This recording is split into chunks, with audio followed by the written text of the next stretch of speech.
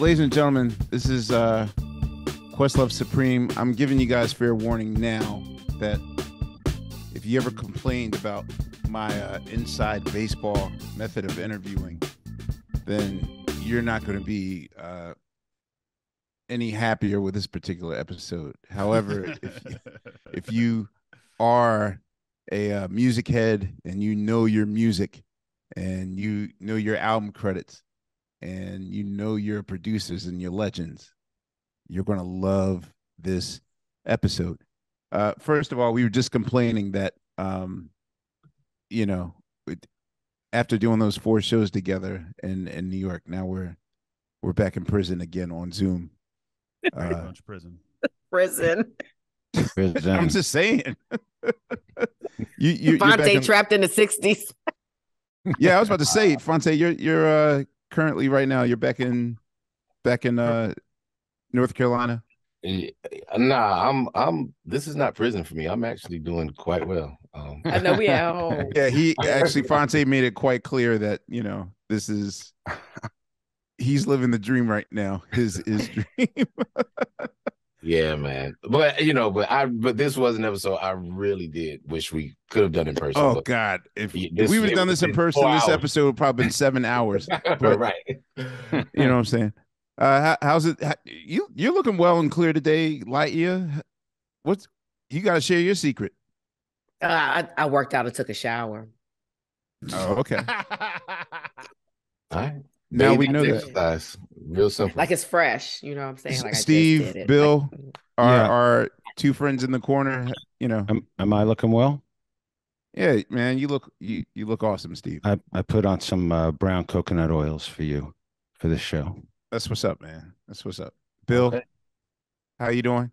I'm great. Bill, you really missed an important episode with Angie Martinez, by the way. Oh my God. Why, man? We took it back to the old school. I feel like we should only do the in-persons and we should only do them in certain ways, and I miss them already. There's been days. Amen. All right. Also, I just like hugging Fonte. It was great, man. I haven't seen we'll people do in person forever. Microdose Supreme. That'll be the renaming of it. Also, I have to revitalize myself. Anyway, continue. Yeah. So, ladies and gentlemen, I will say that this. I sound like a broken record. This episode's been a long time coming. I feel like the 45th president when he ever does those like meaningless. You're about to see the likes of an episode that you've never seen before. This episode's for me. I'm being selfish here. I'm just saying it's for me. We've always wanted this legendary gentleman on our show. As I said at the top of the show, sometimes this is the joys of reading album credits and getting to know people. And I will say that this gentleman's work is highly ubiquitous in terms of really just being an important architect in dance culture, in soul culture, in funk culture, in disco culture, in boogie culture, in post boogie culture. A lot of the bands, a lot of underground groups that we've danced to throughout the years, throughout the decades, from Conversion to the Fantastic Aleems to Sympho State. There's Log, his own Black Ivory, Freak, Dazzle. Jesus Christ, y'all. I can't believe it. We have the one and only Leroy Burgess on Questlove Supreme. Yes, sir. Long time coming. Shout out to my doctor. I will say that for about maybe 2.5 years, Doc Gathers was basically like, yo, man, Leroy Burgess wants to come on your show. I'm like, I'm gonna make it happen. We never got to make it happen, but I'm so glad we make it. How are you this evening? Right now, today's the day. Mm-hmm. Today's the day. Absolutely, that day is. This is the time for it, and it's a pleasure and a joy to be here with you guys. This seems like it's going to be a lot of fun. I can already tell. I can already tell. Like this is going to be great because you are actually prepared with your own microphone. It's clear sound. You know, it's not like I've been in Zoom prison before, so I'm used to it. So it's good to be here. Thank you for having me, and thank you for your interest in me and my work. It's pretty cool. Thanks. you're a legend. All right, we're just going to start with the top. Always start with this question. Leroy Burgess, what was your first musical memory in life? Okay, that's easy. That's really, really easy. My first musical memory when I was but an infant was hearing my mother's voice. My mother classically trained contralto, and she used to love to sing. And when I was born, she was singing. And given some of the things that was going on in the household and during her life, she sang through those things. Any amount of the regular amount of turmoil that you have in a Black family home in America back in the 50s. All right. Still now. Yeah, exactly. And at that time, it was 5 of us. I was number 4, and the 5th was to come. But I remember her voice, and I remember it being the most amazing sound and thing for me to latch onto even before I could speak. And my mom let me know that when I first started learning to speak, I was singing more than I was speaking. So really, okay. That's my first musical memory, my mother's voice. Can we say that she's responsible for your silky falsetto? Well,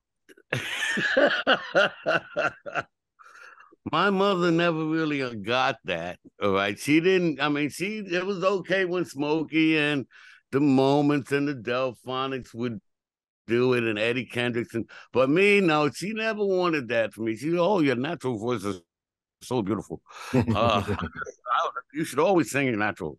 And wait a minute, but your falsetto is killer. Well, those were the days as it was. But it took her a minute to get used to that. And by the time she did, that's when I morphed into more natural singing.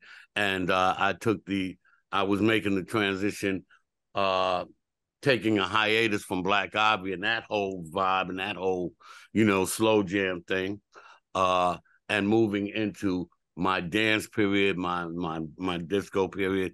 And I made a conscious decision that I wanted to sing in my natural voice because that's what was happening.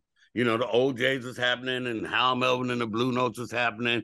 You wasn't hearing a lot of up-tempo Smokey and Moments joints. They were still in the slow jam joint.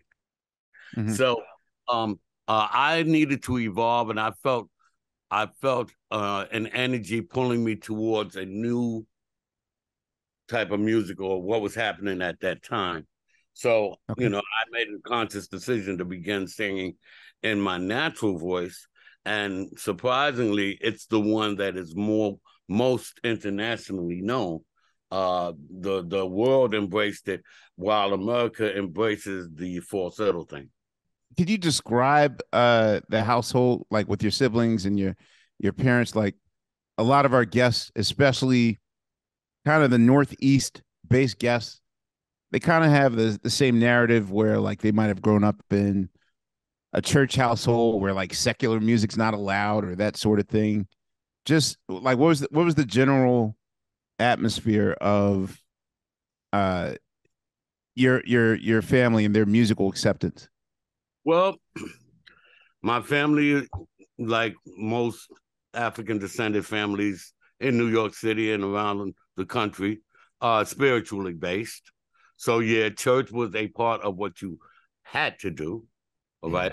What you had to learn to have a relationship with the Almighty. and learn who he was. So that's what they drummed into your head. But what I liked about it was the music that you heard in church and the choir and so forth and so on. So that locked me into that vibration.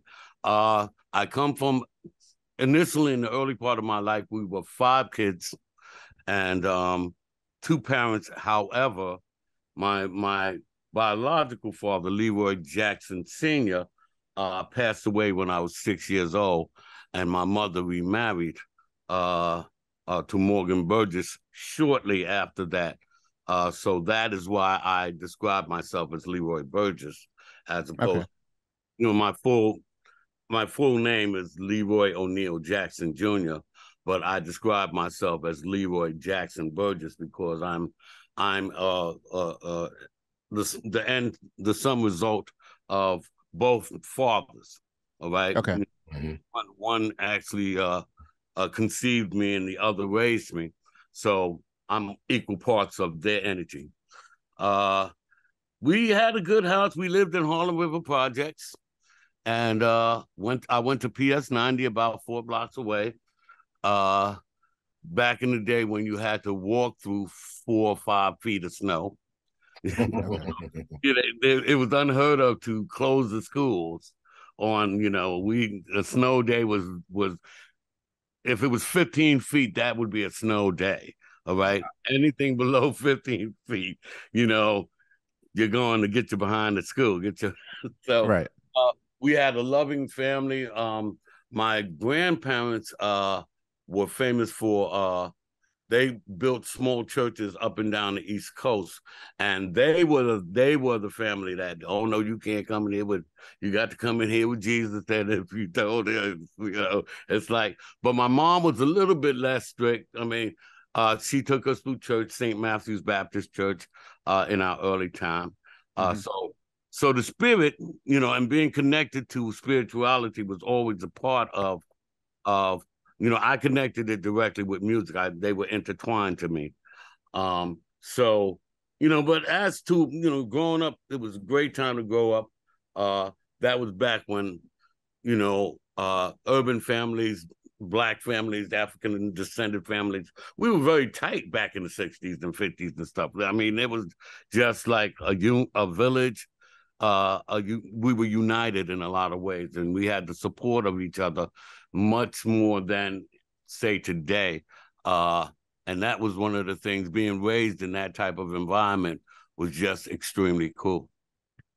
All right. So you mentioned Harlem. So I gotta ask about just your musical memories of Harlem.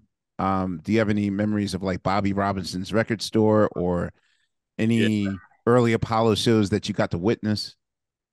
I didn't make it to the Apollo until I performed there when Don't Turn Around came out in 1971. I knew it was there. I was scared of Amateur Night because I seen them boo people. If that happened to me, it would crush me forever. And so the very first time I performed at the Apollo, it was professionally. Don't Turn Around had come out with Black Ivory. But I felt like I just missed the music period, the Billie Holiday and Duke Ellington and Count Basie when they was all there, Louis Armstrong. I just missed it. I was born in 1953. So by the time I was about 4 or 5 or something like that and could interact with my environment, they was gone. Yeah. But their energy was still there, and the type of clubs and the people that they gravitated to, they were still around. And so there was a music that, if you listen closely enough, you could hear it just buzzing in the streets in Harlem. You walk, just walking, say, from 151st Street, where I lived, to 145th Street and back, you'd hear all kinds of music coming from all kinds of places, and some of the coolest stuff, some jazzy stuff, some, of course, African influenced stuff. And it would just, I would keep those things in my head and be bopping around like, like I was, everybody thought I was a little bit crazy, to say nothing of singing in the streets. I had no problem just bursting in the song, walking along. I had no problem. So they started to know that they called me the singer. There go the singer. So you're telling me that at no point as a 5, 6, 7-year-old are you ever visiting the Apollo Theater just to watch a show or to see The Apollo until I was 17. Yikes.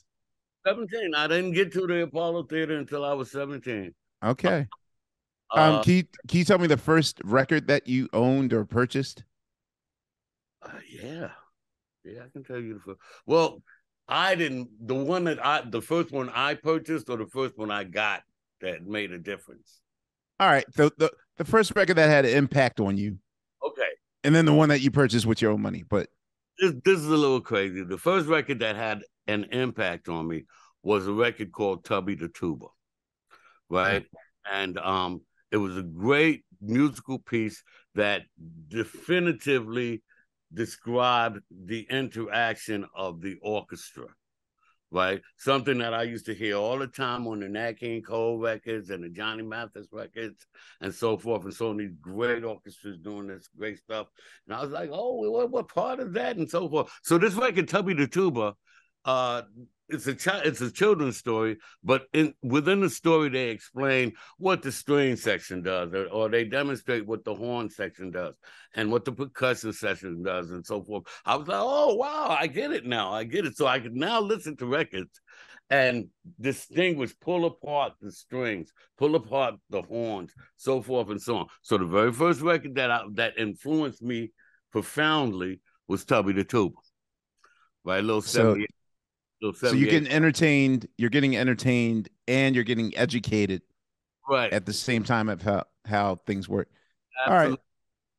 That's weird because when Songs in the Key of Life came out, when people purchased the album back in 76, Stevie Wonder included like a 24-page booklet that had all these album credits in it. And for most black records, liner notes of that caliber really weren't accessible, so my mom would read that to me like it was I read every single word. I was a liner note fool. All right. I see. Back in the days, with the Johnny Mathis albums and so forth and so on, mom would put on the album or dad would put on the album. I was like, give me the cover. Let me read it. Let me see who's on the back. Oh, who's this person? And who's this person? And I kept interrupting my mother and father from listening to the music that they very much wanted to hear. But I'm like, oh, who is this? Who does? But I loved reading liner notes because it told me the story of the album. And it gave insight to how the creative process. And I was like, oh, what's an arranger? Yeah, what's an arranger? What does that guy do? And having the understanding of what the different orchestral pieces did, I got my appreciation for what the rhythm pieces did from listening to jazz. All right. And then hearing that bass. And that's an electric piano, not an acoustic piano. How cool is that? This is this type of style on guitar and so forth. So now I'm making a distinction between how orchestral works with rhythm and how orchestral works with jazz and how the two of them mesh together. So I'm putting all these, this is a little 7-year-old, 6-year-old brain trying to put all these things together, right? And when it comes, I got a lot of information from reading the liner notes, who the songwriter, these things became important to me, who the songwriter was. Okay. Who wrote that? Oh, that's a great song. I hear a lot of songs, there's a lot of songs, but this one song, that's great. Who wrote that? Right? So paying that kind of attention to it gave me great insight and great appreciation to the process, because I needed to understand how to do it. So all right. Now, the album that you purchased, what was that? Well, purchased is a funny word. Fonte, you might want to ask this question. Go ahead, the first record you acquired. We won't say purchased. The first record you acquired. You know what I mean? It's a better word. I kind of snuck it. And the first album that I acquired was Abbey Road by the Beatles. Wow. Whoa. I was a Beatles fan, right? And my mother sent me to Gimbals. And Gimbals. yeah, Gimbals up in the West. What you know about gimbals? Yeah, Gimbals, not Macy's, Gimbals. Gimbals. Wow. Okay. Gimbals. You talking my language. Okay. Now, I was going to Gimbals, and I was going to the S&H Green Stamp Redemption Center to get something from the green stamp that you Those get. green stamps. Yeah, so my mother had books and books and books. She had the catalog where she got everything. So the place was up in Parkchester. I live in Harlem, so there's a couple of trains I have to take and so forth and so on. So I went up there to get her thing from there, pick up something from Gimbals, and I had to stop in the record department. Right? And I acquired the Abbey Road album, and I bought it back, and I started playing it incessantly. I played everything incessantly, really, but I started playing it incessantly, and nobody really asked me, where did that album come from? Where did you get that? You know, that was the first album I acquired. Now, the first album I started getting into was way before that, because my mother was a member of, check this out, the Columbia Record. Wait, that was out in the 60s? Yeah. Mm-hmm. 11 for $1. Like, what was it back in the day? 12 records for a penny. Yes, 12 sir. records for a penny. As long as you buy. So my mom she knew I loved music, and she, like I said, she's a singer. So she was like, when I was good, and I had been, not misbehaving, she would say, okay, well, you can pick out one record of the 12, or you can pick out two records of the 12. So I used to get Temptations, Stevie Wonder, the Supremes, Jerry Butler was one of my favorite albums, The Iceman Cometh.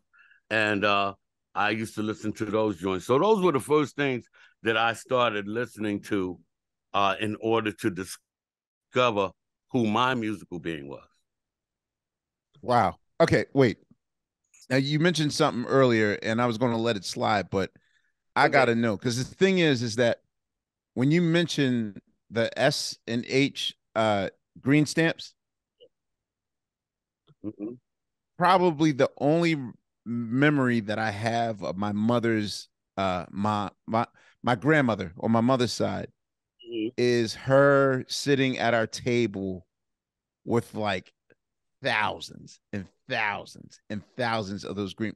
What were those green like the way that next to those green stamps and those like Swedish cookies, the butter cookie designs that eventually become their storing spot for sewing. The Danish cookies. The Danish Swedish. Yeah. The Danish cookies that after you finish, they become like the sewing kit. The sewing kit. Yeah, that's the woman's Crown Royal bag. So, but what were those S&H stamps for?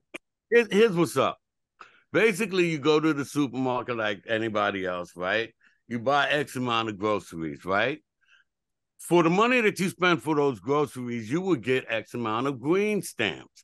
And they would give you books that you could lick the stamps on, stick them on a page, so forth and so on. When you get your books filled up, right, and you had X amount of books.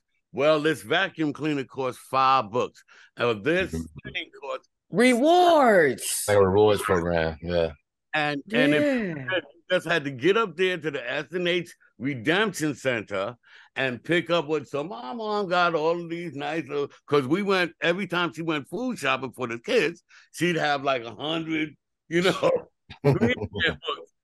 so she, I was the designee in the family to go up there and pick up the S&H Green Stamp merchandise. I was the counter. I would have to count with I learned how to count doing those S&H Greens. I never knew what they were for. I was like, that's probably like one of the first. Free stuff.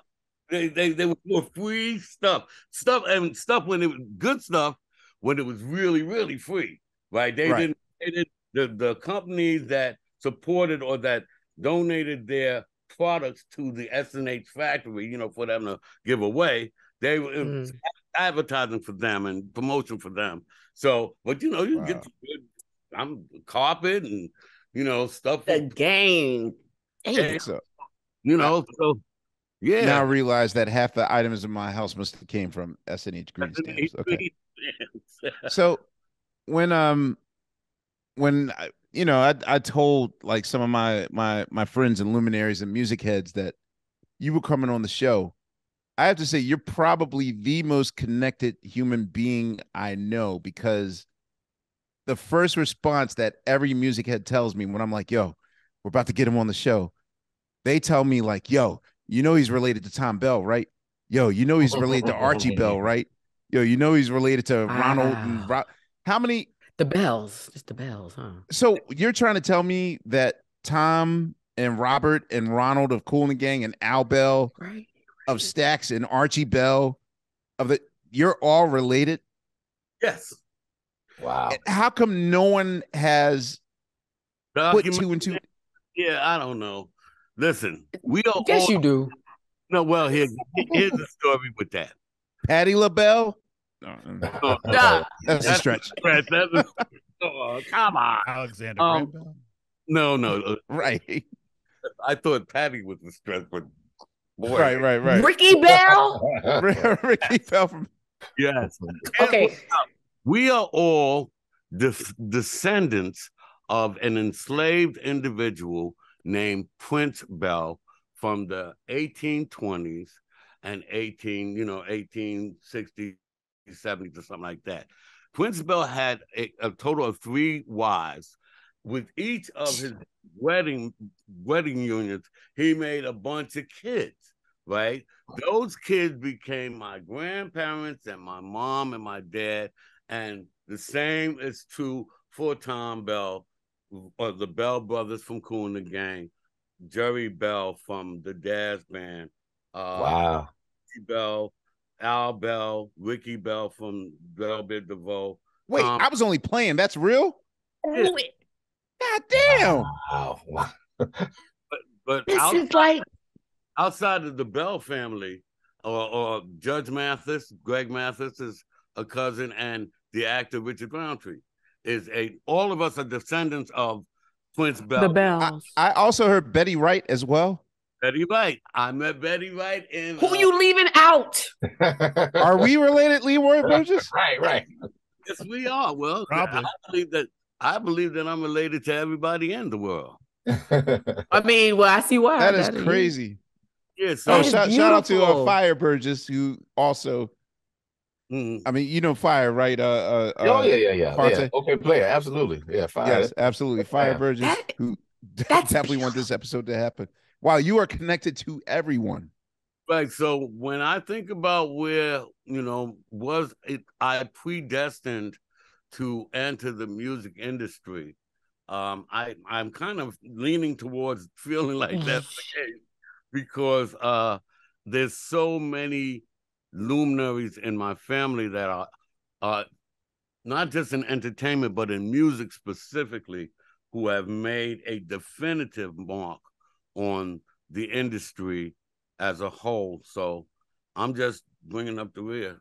The Thomas Bell thing might be real too. I'm just saying. It was predetermined. Like your future was, everyone in your family has singing talent and has pushed the envelope. That's crazy. Can I just ask who found who first? Like when did y'all know that this was the story behind your family? Yeah. Thom Bell, back when I was very, very young. Alexander Graham Bell, that's what I meant.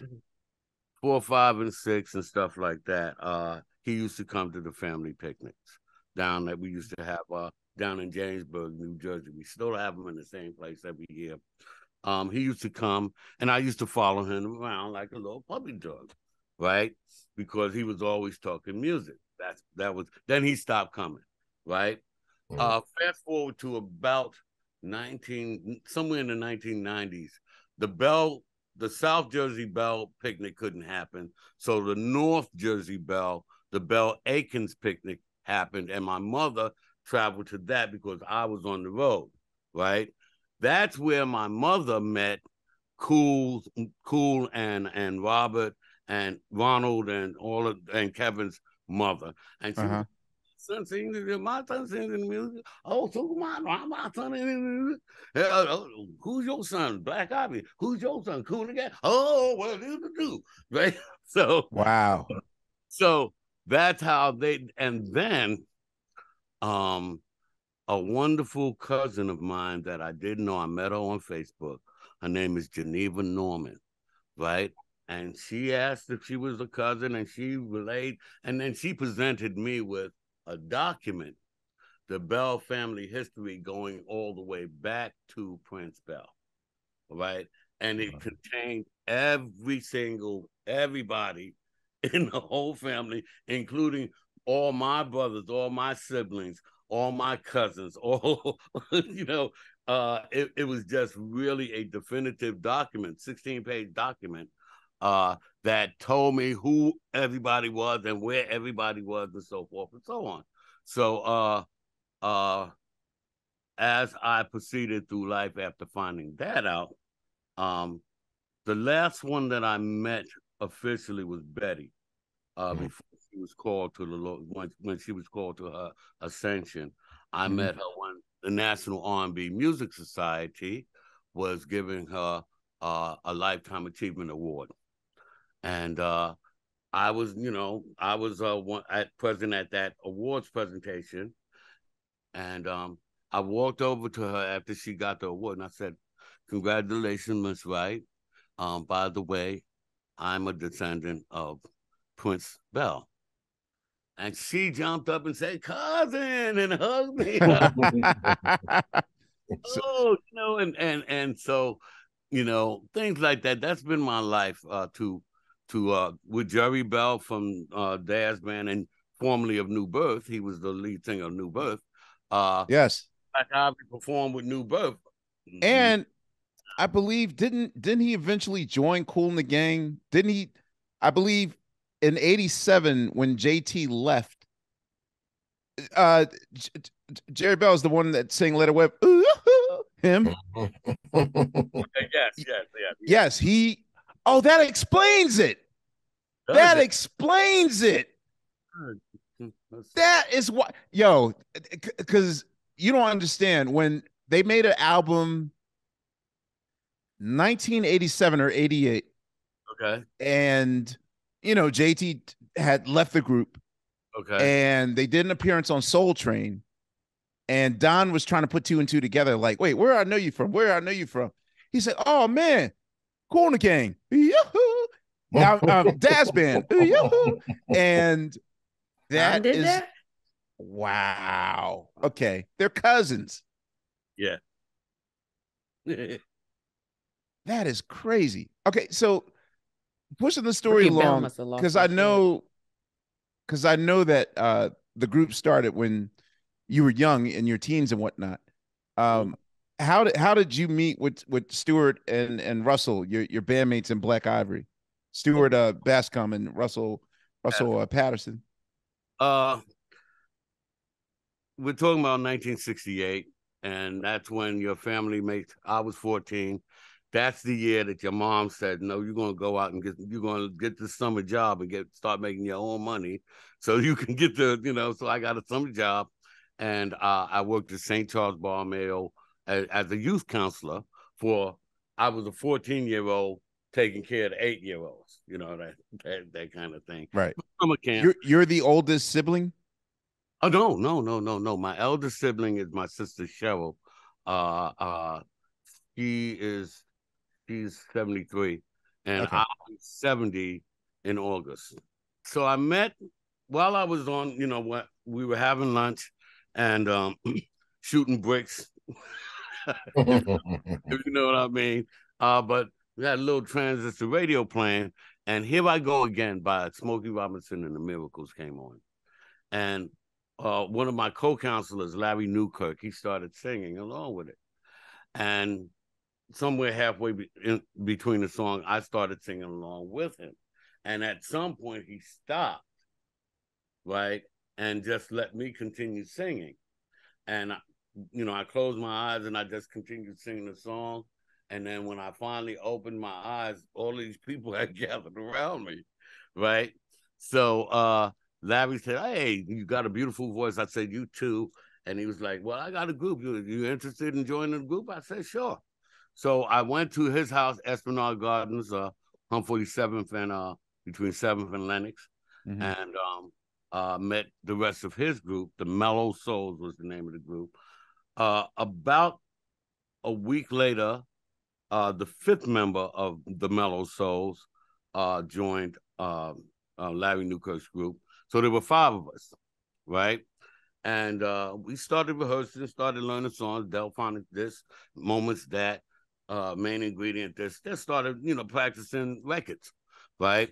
And Larry's sister, Gail Newkirk, she was friends with, or they was, boyfriend and girlfriend with Patrick Adams. So right. I can get Patrick to come. And so we were all ready to meet Patrick. We met over Larry's house and so forth and so on. Patrick called to say he could not come, right? Oh. During the phone call, I was singing Can You Remember by the Delphonics, right? In the background. I was in the other room. But Patrick heard it. And he asked Larry, who is that singing? And Larry was like, that's our lead singer. And so Patrick called me to the phone, asked me about, blah, blah, where did you learn to sing and where did you do? And I can't make it today, but can you meet me next week? And so that's a week later, we arranged a meeting with Patrick Adams, and he was enamored with the group, but he couldn't work with five people. So the first one to leave the group was Michael Harris in educational pursuits, pursuing his further education. So that made it a quartet, myself, Vito Ramirez, Stuart Bascom, and Larry Newkirk. And we began being groomed and developed by Patrick Adams, right? Finally, they got us, here's an amazing coincidence, all right? Mm-hmm. Patrick became friends with Gene Red, who was the manager of Kool and the Gang. Yeah. Right. Now, when Kool and the Gang first came out, they were an all-instrumental band. There was no vocals or anything. They just came out and jammed all these soul instrumentals that was dope, right? And, people bought them and danced to them. And they were quite popular, doing quite well. So Patrick suggested to Gene, or vice versa, that why don't you let my group premiere themselves, by singing a couple of songs, being backed by Kool and the Gang? And they said yes. So we were given two songs, Love on the Two-Way Street and Everybody is a Star, right? That Kool and the Gang learned to play behind us to premiere the group, right? Now, this is before we had any idea, me and the Bell brothers, that we were related. I just knew they were Bells, and I knew that I was the son of a Bell, right? That's so funny. But so that is how Black Ivory. After a minute, Larry Newkirk and Vito Ramirez left to pursue their further education and so forth and so on, leaving just me and Stuart. Mm-hmm. Right? But Larry's brother, Todd Newkirk, was developing a group to follow behind us, Shades of Mellow Soul. In that group, the best singer was Russell Patterson. Okay. So it was just me and Stuart. We went to Russell and we said, hey, would you be interested in being a part of this nonsense going on over here? You could just steal somebody from their group? Yeah, basically, we basically stole Russell. That group dissolved, and that's when Stuart and Patrick got on the phone with each other and changed the name. Mellow Souls is like hokey as hell. Like, so the Mellow Souls. Who doesn't do that? So Patrick and Stuart got on the phone and they came up with Ivory, and then Black Ivory kind of described us, because Russell and I were this complexion and Stuart was light. He's a light-skinned brother. So Right. that puts you in mind of the piano and piano keys and all of that. And so Black Ivory. That's why y'all named yourselves Black Ivory. Oh, wow. Mhm. Wow. Yeah. That's the best colorism story I've heard. Actually, speaking of which, like this sentence actually alone, came on. I Amir. didn't even plan this moment, but HGTV. right at this moment, I'm watching you guys on Soul Street. Yo, your Shut afro, up. your afro is Wow. highly impressive. Wow. Oh my God! First of all, I gotta say, you are the only person with that footage Oh, I know. in the world. I realize this. We have I cannot explain to you why I have this footage, but you guys can take a wild guess why I have this footage. But This isn't happening. yeah, I've been looking for that footage to see that show, that This one is- performance. No, what goes around comes around. yeah, obviously I'm working on a project, and I keep the show on. Even if I weren't working on it, I'd be watching all 1,100 episodes of Soul Train. This just always stays on no matter what. It's like my How aquarium. fast? You don't know how crucial we have been looking for that footage for over 40 years. All right. Wow. For over 40 years. The Soul Train compilation came out, and I it is know. one episode that's missing. Black Ivory and Hugh Master. No, Hugh it's- Masekela. Wow. And from Chicago, Don's homeboy. What's his name? You have the interview where Don Cornelius I got I not to dance all over my stage, and I said, "Well, I couldn't help it. The music, y'all tore it up. Yes. Yeah, oh my God, I got you, bro. Walk back over there. I want you to walk back over there. Let me see. I got you. Let's do the episode, and then we shall talk. Hey yo, Jake, edit video. I will have one of my sisters bake bread or something for you. Brother. Aw, they make good bread. What kind of bread your sisters make? I don't eat it, but I know they do it. Look, The greatest gift of all. I'm telling you have literally you've done more than, trust me, you've done enough for me to violate a minor protocol to let you have this episode. Trust me. I got you. I got you, man. I got you. I only share it with Stuart and Russell. I'll tell you what, I will not publicize it or publish it until I got you. It's on record. It's on record. Yeah, I was like, now this part you got to take off, Jake, because I don't want BT on my ass. Like, wait, did you do what? I got you. I have you. Yeah, and I appreciate that. Oh wow, I got you. That's Yo, so can you basically talk about Patrick Adams, like as a record collector, and especially with Perception Records? I know, always knew it as a jazz label. Like I know, like some of the funkier Dizzy Gillespie stuff, and well, also Fatback, but like James Moody, like a lot of jazz artists. Like, wasn't Perception primarily a jazz label? was entirely a jazz label, Okay. initially, and they were breaking into R&B and other marketplaces, which is why they found a place for Patrick, because he was the voice of Harlem coming from the R&B side of things. And that's why he ended up being the A&R director. But yeah, when we went to the label, it had Johnny Hartman was one of the artists on. Oh, wow. Right. Yeah. Johnny Hartman. It was Dizzy Gillespie. He was on the label. But they hadn't really broken out the Today label. We were the ones to really break that label open. Today. Okay.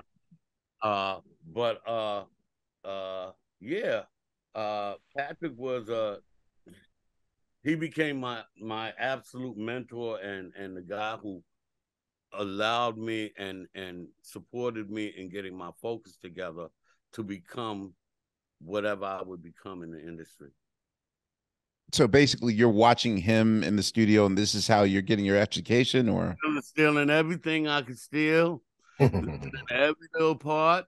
And I was like, "How did you do that?" And how did you? And he loved working with me, because he loved the ideas that I could come up with on my own. You and I was my first commercial composition. Wow. I wrote that when I was 16 years old. I wrote that when I was 16 years old, and Stewart came in and did the lyrics to it. Patrick loved it because I didn't even know that I was using 2/4 timing and 6/4 timing, and so I was just like playing something that I liked. mm-hmm. But he was like, "Oh, that's so great, and we're going to do a record," and we did this 7-minute epic. Yes. Of you and I. You and I, right? That became the thing for everybody to have. But so Patrick is entirely responsible for introducing me and bringing me into the music industry. Okay. I can say that unequivocally. There's no one more. Was he a white guy, black guy? I've never seen pictures of him. He's black. Oh, okay. Word up. All right. For our listeners out there that are hip hop heads, Q-Tip. You and I is the sample to Q-Tip's Getting Up, right? Yeah. Getting Up. Was that shocking for you to hear it have a somewhat of a resurrection of sorts? Q-Tip is just a really cool brother. He's just straight up above board. All right. And what happened was I was working at Manny's Music on 48th Street for a little while. Okay. Make ends meet. And yes. Q-Tip actually came in and sought me out, right? And said, I'm thinking about using you and I for this new song. Right. And I want to do it the right way. So I found out that you were working here. All right. You put me on to your publishers so that we can work out a licensing deal. Right. And I always respected him for doing that because there's so many underhanded ways you can, right. He decided to have the integrity to come straight at it and to do the right thing. And I always respected Kamal for that. Okay. But yeah, he actually came and did the right thing by us. So by putting two together, can I assume that you guys' decision to record Don't Turn Around in Philadelphia at Sigma Sound had to do with your cousin Thom Bell also working out of there? First of all, Patrick and Thom Bell had a rivalry to, it was New York versus Philly. The New York sound versus the Philly sound. Patrick was the New York sound. Thom Bell was the one of the leading catalysts of the Philadelphia sound. They became friends, so forth and so on. They knew each other professionally. And Patrick was always trying to create great records and great songs like Don't Turn Around. When he became the vice president of the A&R at Perception Today, they gave him the budget to go to Philly and I think we used half of MFSB. Yeah, Norman Harrison, Vince Montana, like all the cats, right, all the dudes. The other half of the band, of the rhythm band, was Willie Feaster and the Mighty Magnificents. Right. Okay. Right? Which was the all platinum Stang Records. Yes, the Sylvia Robinson crew. Right. Yeah. So I was going to ask, how did you manage? Because when I read the album credits, I'm like, wait a minute, is this all just a tri-state thing, or like because I think for a lot of us, when we think of the Philly sound, we literally think that everything is going through Gamble and Huff, and it really wasn't until one day Joe Tarsi had told me, like, no, like, there's a period where even the MFSB cats broke away from Gamble and Huff as session musicians and decided to produce themselves. But since they recorded at Sigma, it all sounded the same because of the equipment they used and the style. Yeah, just the style of the music there. They all right. Yeah. So people didn't feel a certain way. Like I would think that like Gamble and Huff would feel a certain way if, you know, Dexter Wansell or Vince or whoever is like at the helm, or even your cousin. Like it all sounds the same because it's the same musicians, the same engineering, the same studio, the same instruments. So I'm just thinking like this is all going through Gamble and Huff, but cats didn't feel a certain way about like. Well, here's my best answer to that. It began as a partnership. Gamble, Huff, and Bell. All right, the three of them were together. That's where you get Mighty Three music and so forth. And I so did okay. Yeah. I didn't realize that Bell was like a part of there. I just thought he was like, But, hey, I use this studio as well. I didn't realize that. no, he Now I was see where Mighty Three came from. an integral part of the Gamble when they all was in their 20s and stuff like that. They worked together, right? The Iceman Cometh was an album produced by Gamble and Huff and Bell. Okay. One of my favorite songs, Are You Happy? Completely arranged by Bobby Martin and Thom Bell. All right. So they were always connected. And then as music evolves, they became Kenny and Leon, and then Thom Bell went off and did his Delphonics thing, right? While Kenny and Leon did the Intruders, and you know that became the early OJs and so forth and so on. So, and next thing you know, Thom Bell is doing the Spinners, and you know that whole sphere. But yes, indeed, every time they went into the studio, whether it was Gamble and Huff or Thom Bell, they'd use the same musician. Norman Harris, Earl Young on drums all the time, Vince Montana. They would call these same cats, and they all had this alike style of composition. All right, whereas Gamble and the songs that they wrote were similar. They came from the kind of the same place. All right. And then using the same musicians to realize these songs creates that specific sound, the Philly sound, right? Which can come from either Gamble and Huff or Thom Bell, and later on Dexter Wansell, McFadden and Whitehead, so forth and so on, the various offshoots, Norman Harris, Baker Harris Young, so forth and so on, and the Vince Montana camp. They were all united in Sigma Sound Studios, and they would call each other up for the various sessions. So that's why all the records started sounding like each other. Thank you for finally saying that. I just never knew.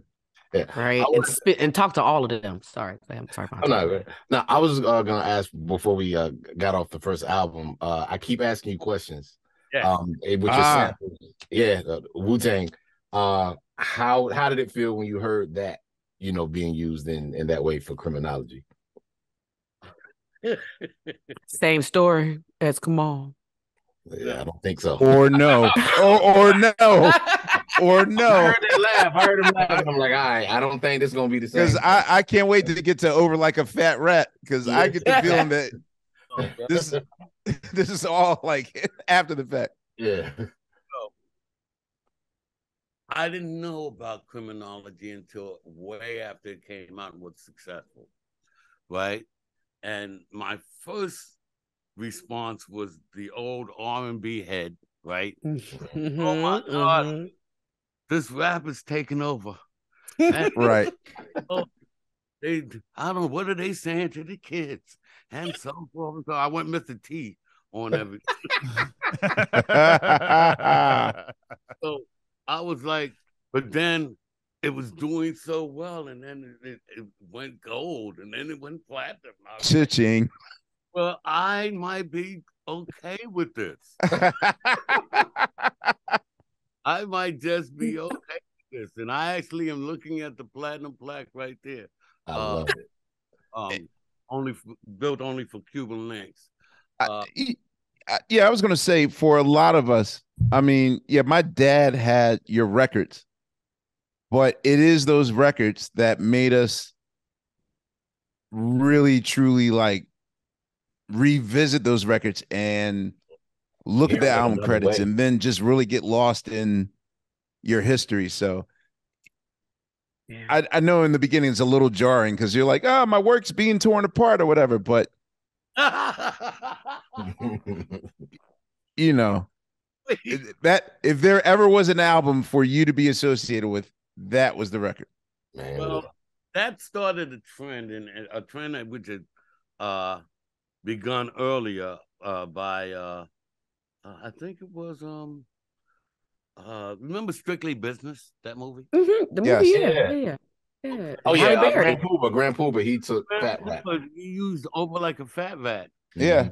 Like I was not cool with it until I saw the first check. And then you realized, that makes sense. I was very cool with it. So all right. So I have a question about, well, for you, when would you say is the moment that you graduated from just songwriting and singing to like really like at the helm of production, where Patrick sort of taking a back seat and now this is a Leroy Burgess production? okay, that's easy too. That's an easy one. The transition moment, the actual transition moment when I transitioned from composer and musician into producer arranger was the Weekend album, the Freak album. Yeah. When Patrick, I had stepped away from Black Ivory, took a hiatus from Black Ivory and participating with them. And the first person I went to was Patrick. And Patrick used to work me out. Worked on the Benny King album, Art Webb's album. You know, just background vocals or keyboards or something like that. You know, stuff like that. Then he said, "I got this album. Atlantic's giving me a project called Free, and I need 2 songs, right?" And I had one song called Weekend and one song called Much Too Much. And he said, "Okay, but you're gonna write all the charts. You're gonna write."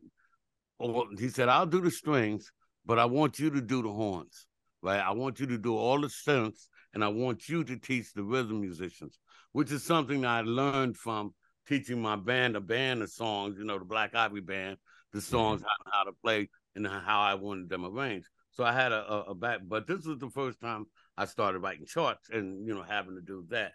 Wow. So that was the actual transition, because when I went in the studio to do it at Bob Blank Studios, I was waiting for Pat. I went in there waiting for Pat. Here's the charts. Good luck. And he was like, "No.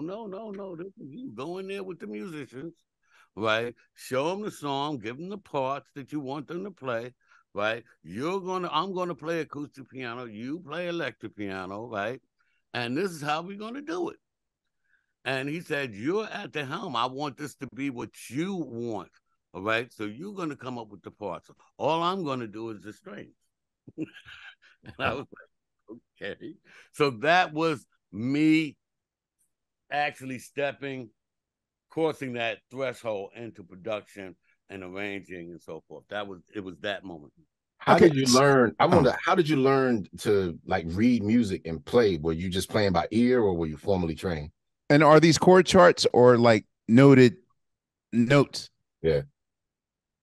The first, okay, to answer your question, Quest, they are chord charts. All right. Okay. Patrick taught me how to write the chord charts. Right. He would later teach me how to write the horn charts and write for strings and to do full arrangements. So that's how that transition. What was your question, Bubba? Oh, I was asking, how did you learn to play? Were you like formally trained or did you just learn to play by ear? Nothing was formal. I started playing when I was 4 years old, you know, playing with the church, but I call that banging on the piano. I was banging on the piano. Okay. When I was very young, my mom used to get me away from my sisters. So she sent me to a babysitter that had a piano, right? She taught me little things like Twinkle, Twinkle, Little Star and This Old Man, He Played One, right? And how to play those on the piano. And that got me interested. Fast forward to when I was 11, I had a brilliant music teacher in the person of Herbie Jones. Herbie Jones was Duke Ellington's chief rhythm and brass arranger. Oh, wow. And, okay. and he worked on his side job was working at the Cadet Corps of Central Harlem. My father insisted I join the cadets, so I would worry I'd be on top of him. Oh, how did you play that? And he taught me how to play chords, how to recognize notes, so forth and so on, so forth. Now combine this with what I was learning from Patrick in terms of the specifics of reading and writing and notating and so forth and so on. And I gradually learned how to do it all, but it was a gradual thing. It wasn't I went to Juilliard or I went to right. Gotcha. So you know, okay. I just want to go back to you and I just before we forget it. Larry Blackman, we had him on the show. That's right. Yeah, he's playing drums on that. Do you remember that session? Yes, I do. He on the Don't Turn Around. First of all, the only songs that we did in Philly was Don't Turn Around and I Keep Asking You Questions. Those two songs, which was our A and B side of our first single, right? Everything else on the Don't Turn Around album, we recorded in New York at Blue Rock Studios, right? Larry Blackman happened to live in my housing complex, Drew Hamilton houses. I lived in building like 200 West 143rd. He lived down the block on the 8th Avenue building, right? Patrick knew him. I didn't know that Patrick knew him, but Patrick knew him, right? So when Patrick was putting together the arrangement for you and I, so forth and so on, I said, well, who's going to play the drums? And he was like, well, this guy, Larry Blackman. I'm like, who? He's like, Larry Blackman. and he said, well, he's really good. He's the perfect guy. So Larry played on You and I. He played on Find the One Who Loves You. And he played on She Said That She's Leaving. Those 3 songs. Wow. Got it. Thank you for that. All right. So I have a production question to ask you. Like, how are you able to develop your sound? Because, you know, I mean, next to the Randy Mollers of the world and later the Kashifs, like you're doing some really revolutionary in disco and post-disco music. But I would assume that you would have to have a lot of hours to figure out what the sound is. And like, so how are you able to develop your sound like that? Well, meaning no disrespect, absolutely. You're overthinking it a little bit. I get accused of that a lot. Wow. not on this show. Not never. I know. What? This always happens on the show. I'm shocked and aghast. Appalled and amazed. You know what I mean? Question. I surrounded myself with great people, great musicians who are very simple, but do a really good job. Now, in the case of Let's Do It, Let's Do It was composed as an afterthought for the most part. Right? Wow. We were not supposed to be in, we were hired to record another song. I even forgot the name of that song. It was just, we were just hired as musicians, right? And, but Greg Carmichael, who was the producer, he had booked 12 hours. We got through the first song, you know, the song we needed that we were booked to do in 2.5 hours, something like that. So he said, well, I'm not doing anything else with the time.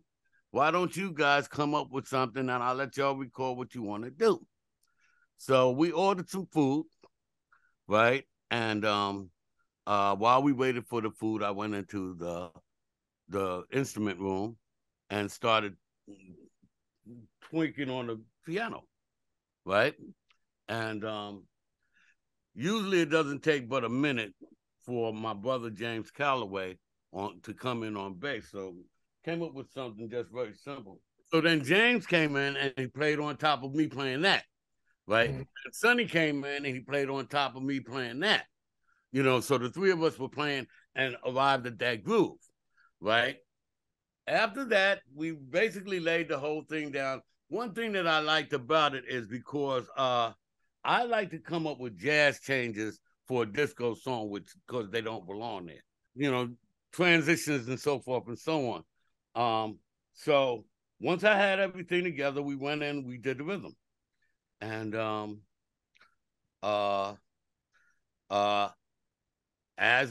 Once we had the rhythm track all in there, then Sonny, my cousin Sonny Davenport, he started laying percussion pieces. The conga first, bongo second, a go-go, the famous a go-go, tambourine, stuff like that, right? While we called my sister Renee, my girl Dorothy Terrell, and a couple of other females to come in and do the background. We wrote the words that night, right? Oh, wow. We came up with the rap that night, right? So within the remaining 8 hours, where we started with nothing and we ended up with let's do it. What? I always wanted to know how you came up with all the names for your aliases, like log, conversion, like where did that come from? I didn't come up with them. Okay.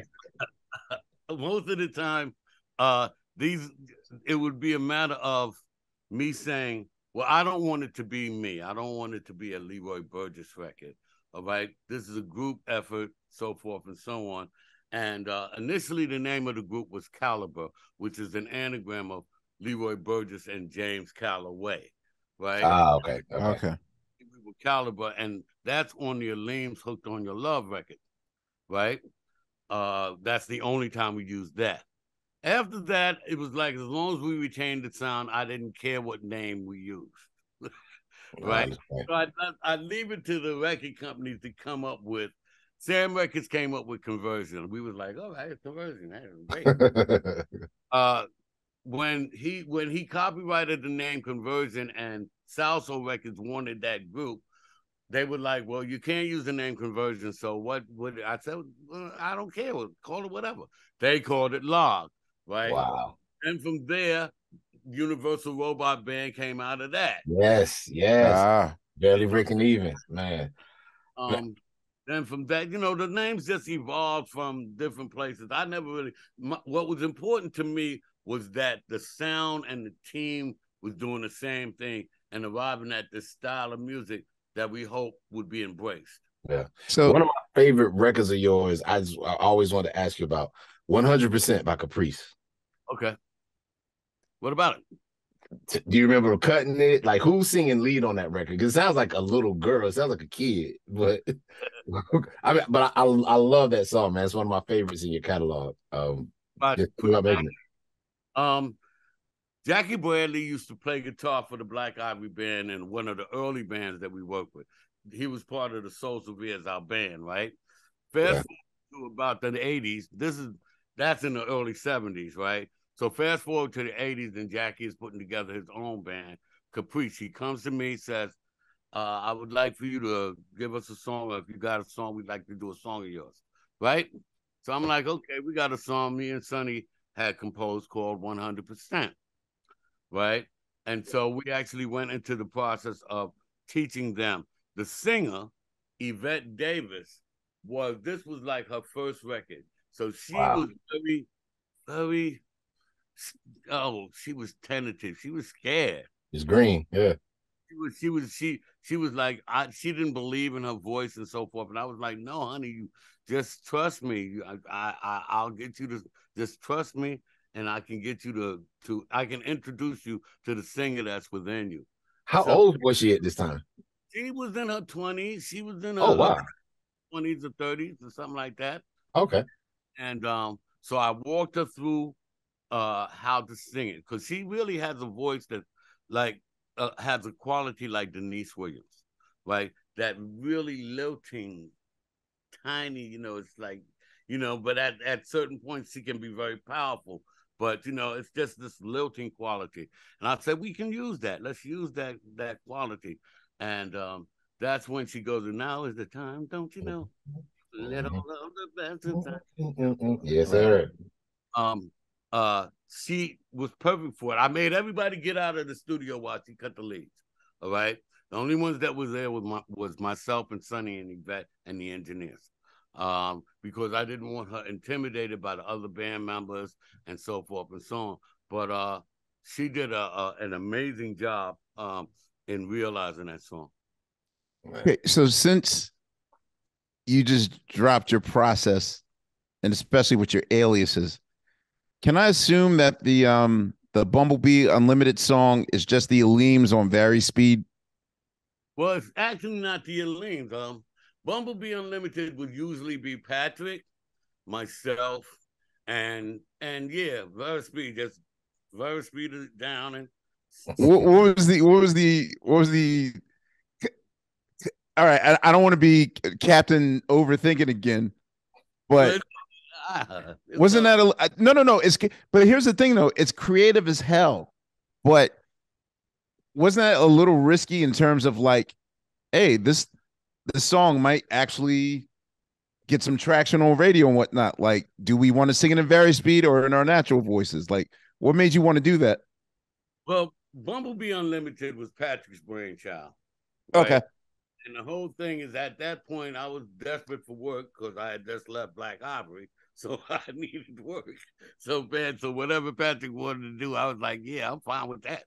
I was more worried about it being us having a problem with Ross Bagdasarian Productions and because of Alvin and the Chipmunks. And it, compared, because it was the same process. This is exactly the same process. But Patrick said, don't worry about it. I'll call the Bumblebee and nobody will be the wiser. So you really thought somebody would come at you for, because Stevie Wonder did on Maybe Your Baby and Sly. Like, I'm just realizing now that side one of Fresh, that entire side one, Sly singing in Very Speed. I did not know that. Yeah, I discovered it like a month ago. Like, wait a minute, this entire side is very. I mean, it's not extreme Very Speed where it sounds like Alvin and Chipmunks. He actually when they did the French version of Dance to the Music, he pulled a Leroy Burgess. He didn't call it Sly and the Family Stone. He called it the French Fries, and they kept the same musical backdrop as Dance to the Music, but they sang it as Alvin and the Chipmunks, and was really lollygagging or whatever. It's like a rare B-side, and yeah, for Europe. But yeah, I always wanted to know. I love that song.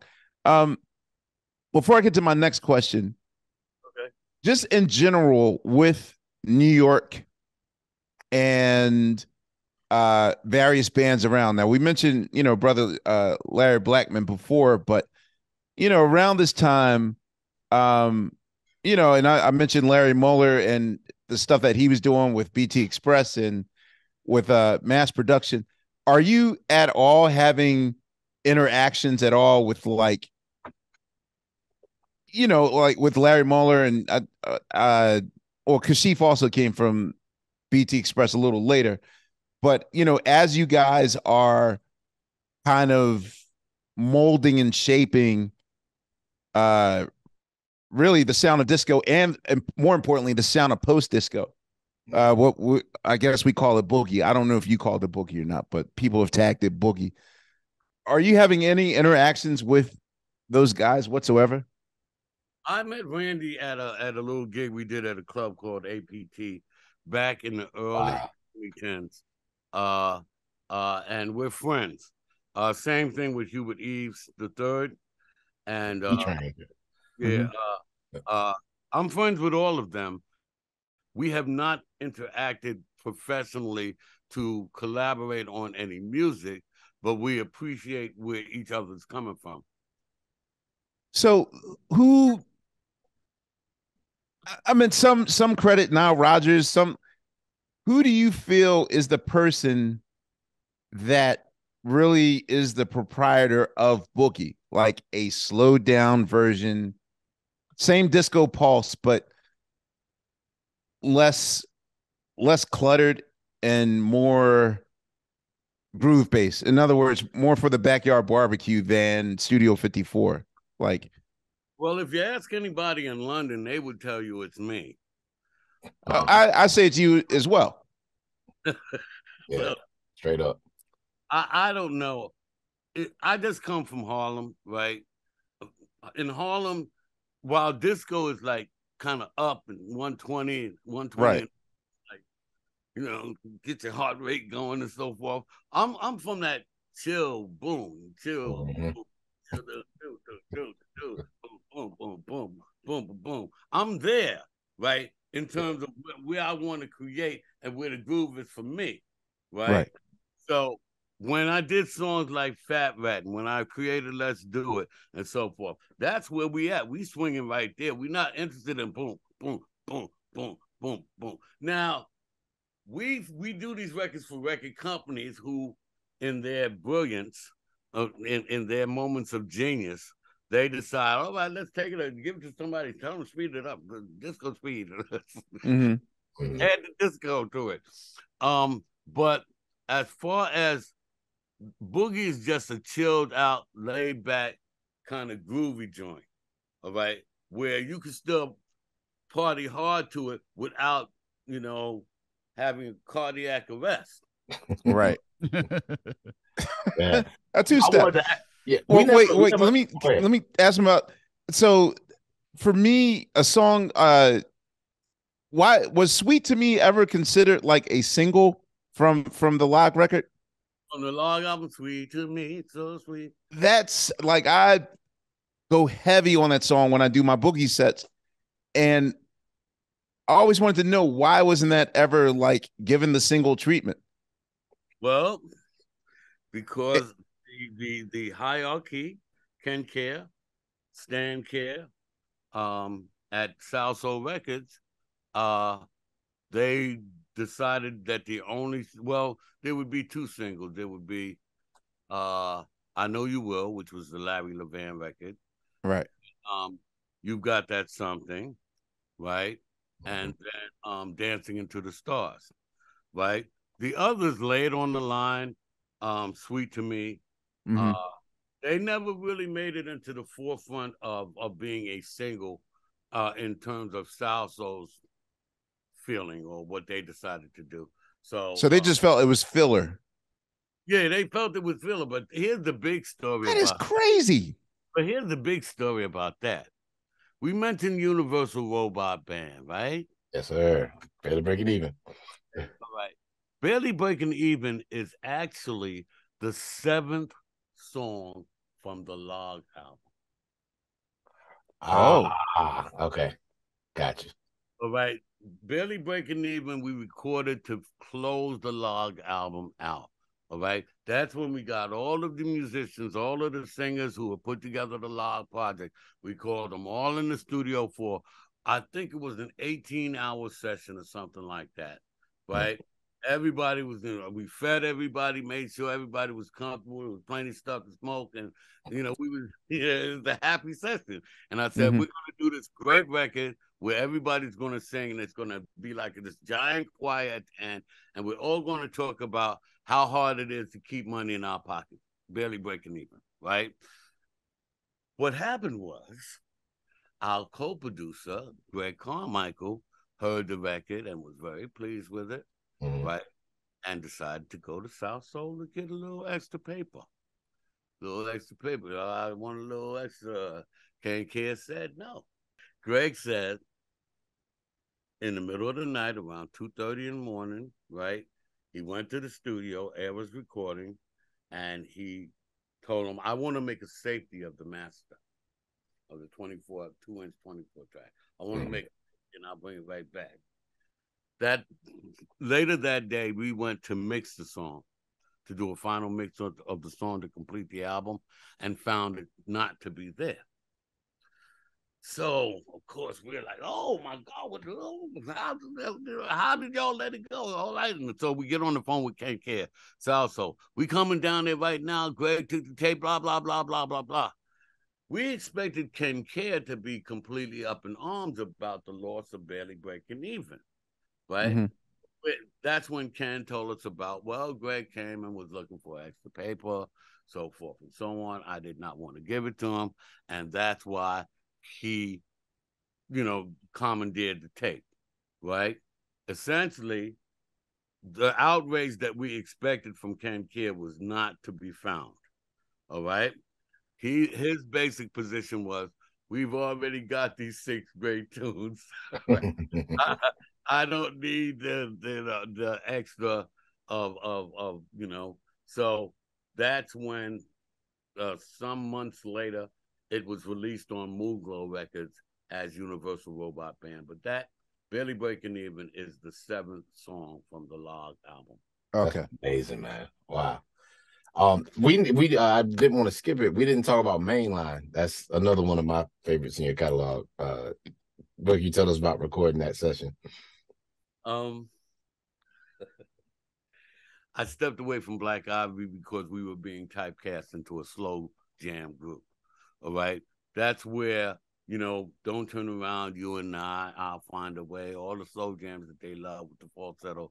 They wanted us, the audience wanted us to stay there and thereby would not accept us doing any fast tunes.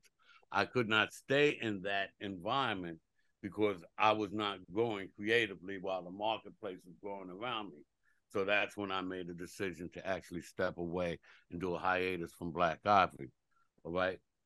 About somewhere around 78, 79, Lenny Adams, who was still managing Black Ivory, came to me and said, I need songs for this new Buddha album, or they're going to drop us from Buddha. Mm-hmm. Right. And I said, well, I got 3 songs that I'm not doing anything with. Hustling, Coming Down, and Mainline. And I will, those songs are not assigned to anybody. And so Lenny was like, write your own ticket or whatever you want, whatever you need it to be. I want you to come back, bring the musicians in. All right. I said, well, if I'm going to do it, we have to do it with Patrick Adams. We need Patrick Adams on it. We need James Calloway, and we just locked it up, lined it up. I gave them a demo so Russell could learn to sing the lead, right? And, the backgrounds we just sang as we normally would do, but I record, right? And Patrick came in, did the strings and horns.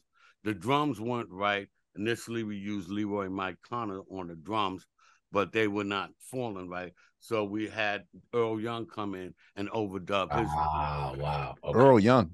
Wow. Yeah. So, okay. Hypothetically speaking, so say if I'm like one of your peers or your contemporaries in 1979, and I'm producing the same music that you're producing. Okay. What is a producer's rate in 78, 79, 80, like in the era of 12-inch discos for the South Souls of the world, these small labels of the world? Like, what would my living be per side? Like, is it whatever you can work with, or is it a contracted thing? Like, how does one make a living? Barely. Basically, back in that period, Quest, back in that period, you do good if you could get a budget that was anywhere between, say, about 3,500 to about 5,000. The high end of that would be 10,000, right? Right. And the would give you that, right, and say, bring me my record, bring me a great record, bring me something that's going to kill, so forth and so on. And it was your job to take the amount that you were given and create that record, right? And whatever was left over, you could walk home with, So if you were given $10,000 and it only cost you $6 to do, right? To get the final record, then you walking home with $4, right? So budgets around that time were about, if they were reasonable, they were 10,000 and up per song, right? And that would give you a decent amount of room. And how you lived off of it is how you could make that budget work with under $10,000, so that you had you weren't balling out of control. Okay. So, all right. So, did you have great relationships with Larry Levan or even Frankie Crocker at that? Like, A being a song, or like bringing them a test pressing and see if it works, it doesn't work. are you able to go back and readjust if it does not work? First of all, I'm gonna take one person at a time. Larry Levan. All right. Yes. I did not know who he was, and I did not know what the Paradise Garage was. I thought it was a garage. Wait, what? Wow. How did you create a soundtrack for a generation that did not know what the Paradise Garage was? I did. I'm just being honest. So what was the epicenter of a place where you wanted to see how your music worked? Studio 54. Oh, you just went straight to them. Yeah. And that's where my first gig at any of those clubs down there, long before I learned about Paradise Garage, my first gig was at Studio 54, performing Let's Do It. But as far as Larry Levan goes, I got to appreciate his art after I Know You Will was given to him to mix, right? Okay. And I was like, now, you know, we're from uptown, we're from Harlem, and we're belligerent about everything. So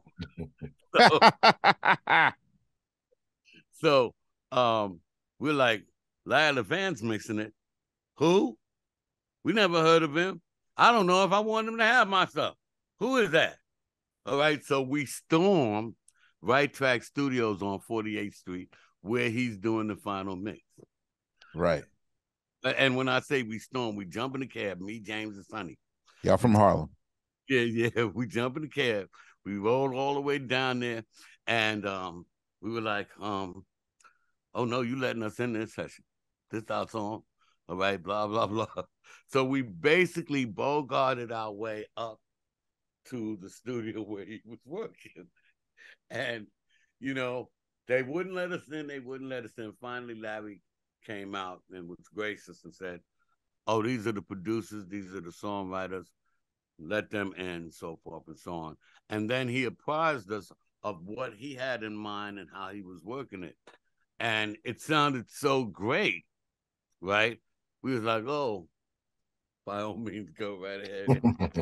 So remixing was just a foreign idea, like letting someone borrow your stems or whatever. Your mate, your lifeline. Right. Well, here's the thing: when you were budgeted by a record company, right? It was their property. Period. All right. It was theirs. So you could do whatever mix you wanted to do and say, this is the mix I want to come out. And they'd be like, okay, yeah, let's leave it here. And then they would call Shep Pettibone, John Morales, Larry Levan. They call whoever their guy, right? Jelly Bean Benitez. They call them and they say, hey, take this multi-track and give me a great record, right? And then it would not be what the producer's vision was.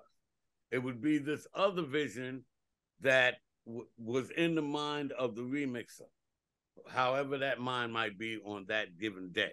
All right. But that was the job. I mean, you wasn't, if you didn't own that master, so you couldn't say, hey, I'm going to make sure this person makes it. They owned the master. So they could say, and so after a minute, you have to say, you have to resign yourself to that dynamic. All right. One of the cases that it's really definitive is Let's Do It. Let's Do It was an 11-minute song, right? That had 2 bridges, right? Oh, wow. And the vamp chorus, I was going nuts on as a lead vocalist, right? All of that ended up on the cutting room floor at Sam Records. They was like, no, contain the record to this 5-minute thing, and this is what it's going to be. We heard it. We were disgusted. We were like, oh, my God, where's the rest of the record, right? Let's Do It came out. Amazing hit. Huge ass hit, right? So in 2016, I had a copy of the 11-minute version, right? Right. All right, with the vocals and so forth and so on. And Frankie Knuckles played it at Studio 54, right? And I forgot to get the tape back from him. So he took it back to Chicago with him, right? when Frankie passed away, he gave it to another DJ Emmanuel something, right? And he gets in touch with me 2015, says, I have the 11-minute version of Let's Do It. I'm like, what? So he sends it to me. I send it to my partner PL to master it, right?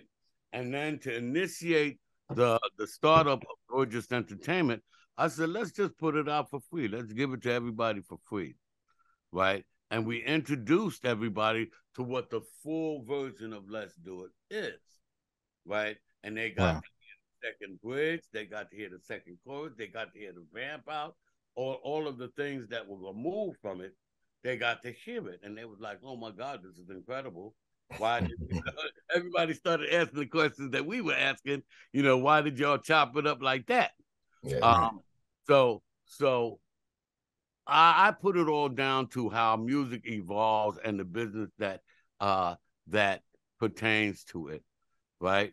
And just not to let anything drive you so crazy that you doing crazy stuff. yeah. I wanted to ask you about Fonda Rae. She was like one of my favorite singers of that time. She's lead on Over Like a Fat Rat. What was she like in the studio? She was pleasant. She was professional. And where did she come from? I don't know. Okay. No. So she was just brought to you as a client. She came from either Mount Vernon or New Rochelle or somewhere, Yonkers or something like that. I think that's where she lives. When we did Over Like a Fat Rat, we recorded it as a demo with Bob Blank. Bob Blank gave us some free studio time. And me, James, and Sonny, we went in and we just did our thing, creating songs and so forth and so on. So Over Like a Fat Rat was one of the songs. And then we left the tapes with Bob. And then Bob went to Vanguard, and Vanguard had signed Fonda. And Bob called us up and said, would we mind if he tried Fonda Rae? And I'm like, Fonda who? And he's like, Fonda Rae. And I'm like, okay, well, we'll allow it if you let us be at the session. Meaning myself and my cousin, Sonny Davenport. We went to the session. She learned the song and sang it very competently, giving us the performance that y'all are familiar with. And, was that her first session? No, she had. I wasn't the first one. She's also on. She had worked with August Darnell. During the she did Deputy Love. It wasn't Dr. Buzzards. It was Don Armando's second rumba band or something. Wow. He always had that crazy like aliases and stuff. But Deputy Love is a record though. That's a jam. Did not know that. She also had worked with Patrick Adams with a version of Touch Me All Night Long. Yes. Mm-hmm. That's different than the one that we know, or different a version where it's spelled Tuch. Oh. Right, it's spelled Tuch me. And she did that before it got to the standing person that did it. Okay. Wow. All right. Here's the question I always wanted to know. I'm giving right to Rick James right now. I knew it was coming. So I have one question to ask you. All right, the way that you're holding your head right now, I already know what the answer is. But can I just take a wild guess that your involvement with Big Time is just that intro? No. Oh, so you did the entire, because the thing is that the kick drum piano intro is such a Leroy Burgess sound, and then right when the song kicks in, I felt like, wow, okay, now it sounds like Rick James. How did that come together? Okay. At the session I was telling you about where we recorded Over Like a Fat Rat for Fonda, or right. we made a demo for that. Another one of the songs that we done was a song called Big Time, right? Mm-hmm.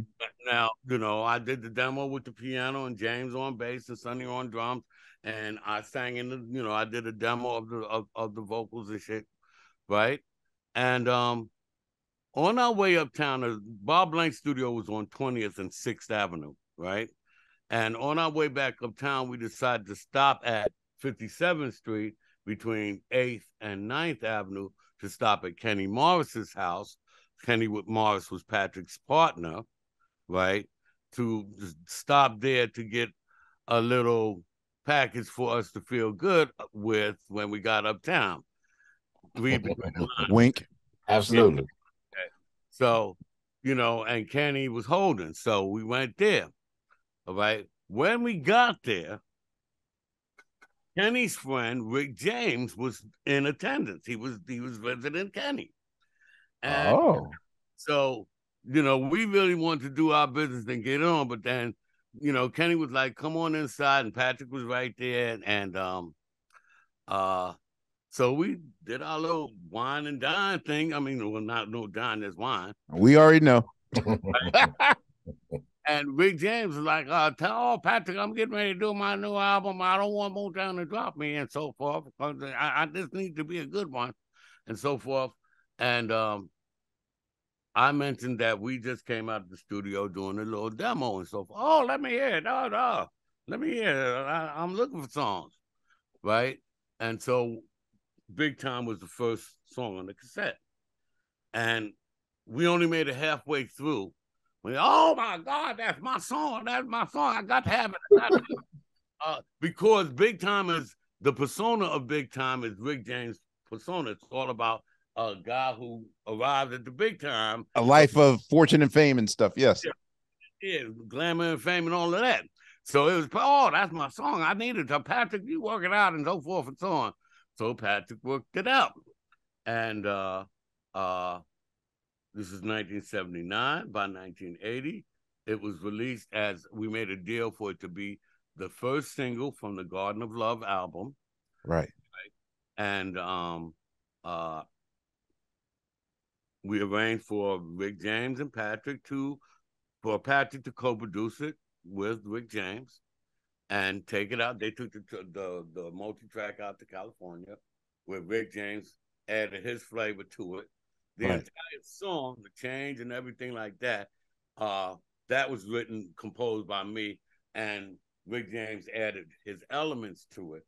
But essentially, he replayed the bass, took James Calloway off and replayed the bass, replayed some of the piano parts, put his horns on it and so forth, and then added the dun-dun-dun-dun-dun. Right. Yeah, that little.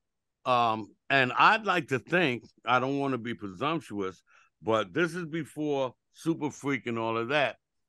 And I'd like to think that Big Time was central in reviving Rick's career to such a degree that he was able to then take that model and create new songs from it, right? And that gave you the Super Freak and the song. That's exactly what it did. But that piano intro is such an un-Rick James sounding thing that I was like, it just felt like, in my mind, I felt like, at the last minute, let's add that piano intro at the top, and then. No, but that was the whole record when we did it. That was the whole demo. So I guess I really became familiar with you, kind of in the summer '84 when like B-boy culture's starting to set off, and the Aleem's Release Yourself. What was your thoughts on the Marley Marl remix of that song? I didn't know who Marley was before that, but I certainly got to know who he was since he did it. Okay. Because, see, for me, it became a practical situation. That part that goes, release yourself, right. And an octave from where I'm singing it now, right? Right. Perform that, all right. You might be able to do that once or twice, all right, before your whole voice would break and give out, right? Yeah, just break in half. So I always was like, while I understand the virtue of it being sampled, a lot of people expected it to be sung. That's why that was my second question. How much of a nightmare was it for them? Because that's the only version we played. We know there's other versions of the song, but we would always go to the B-side and play the Marley Marl version. Right.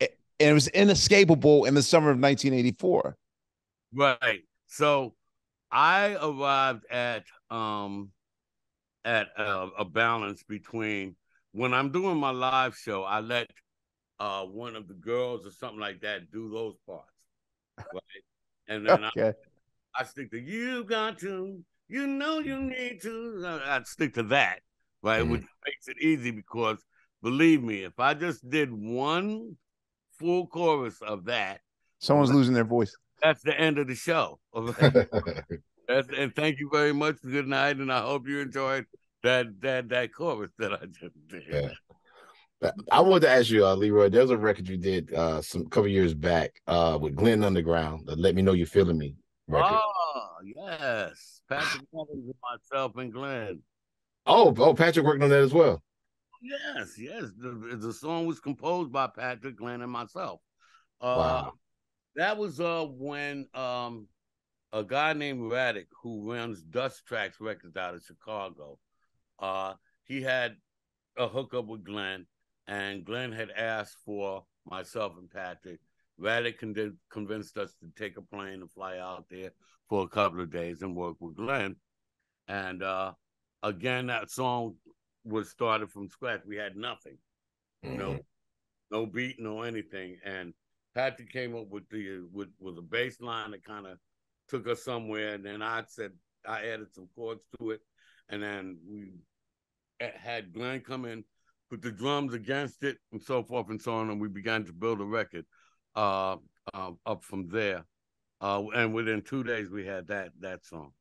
I love that song, man. I was so happy. A good buddy of mine, Scorp out of Chicago, he sent me that when it came out, and I was just so happy to hear you like singing again, and like I just really love that record, man. Did you ever work with Alan George or Fred McFarlane? Because even if your name is not on the credits, I still insist that you had something to do with somebody else's guy. Even though, your only connection to it was working with Jocelyn Brown in Inner Life. And I'm not want to be starting something, but I can't be the only human being that thought that you produced that. Well, Alan George and Fred McFarlane first of all, Fred McFarlane was a member of Conversion and Law. Right? Okay. Keyboard player for my group, one of the high keyboard players for the group. So we knew Fred, and we'd known Alan because Alan had been close friends with the second Black Ivory band, Stone Love. So we knew Alan through that.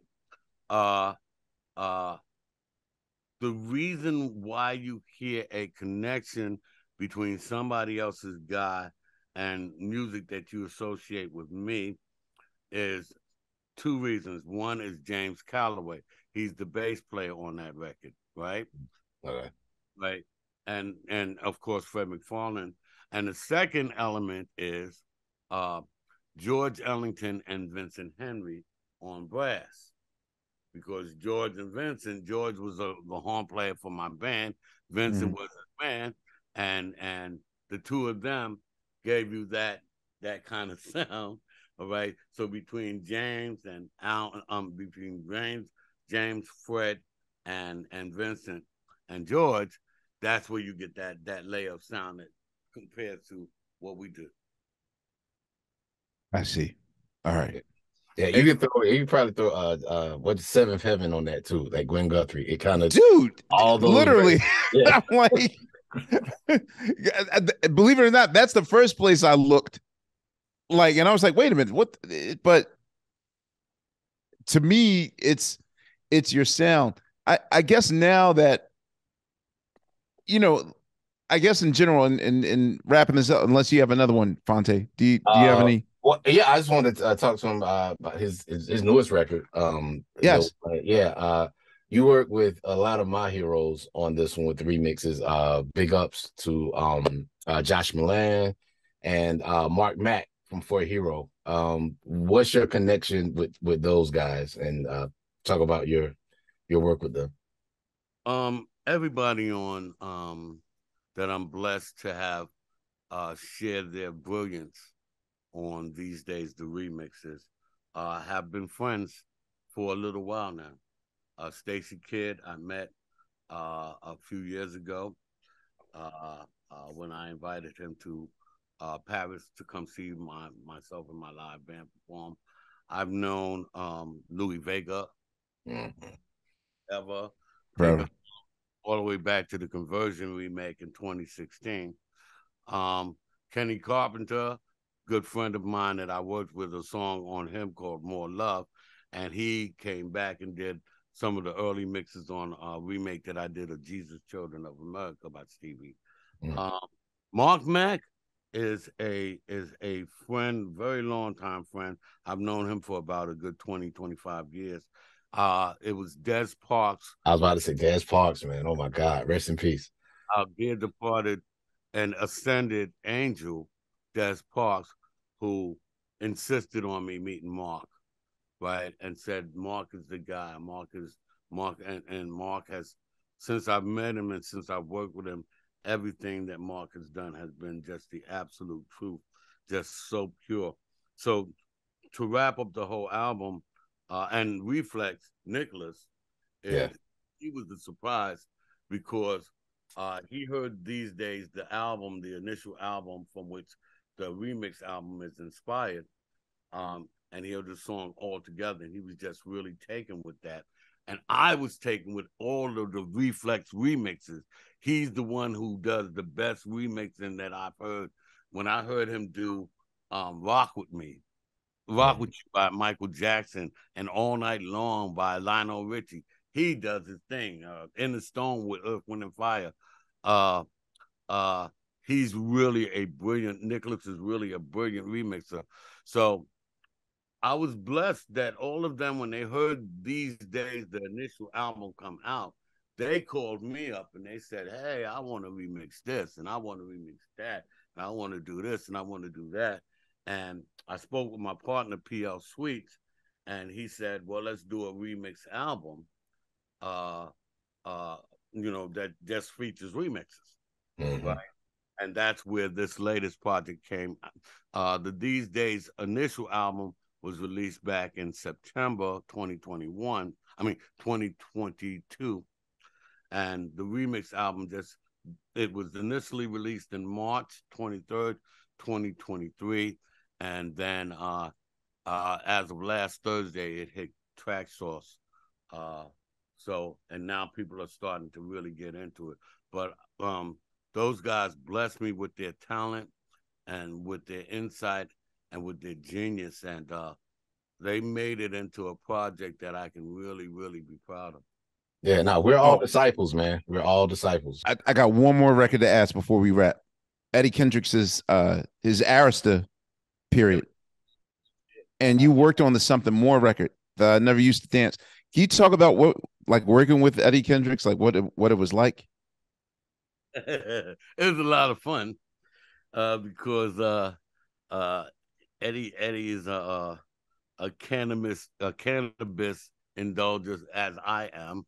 Yes. Hey And now, the club. Amen.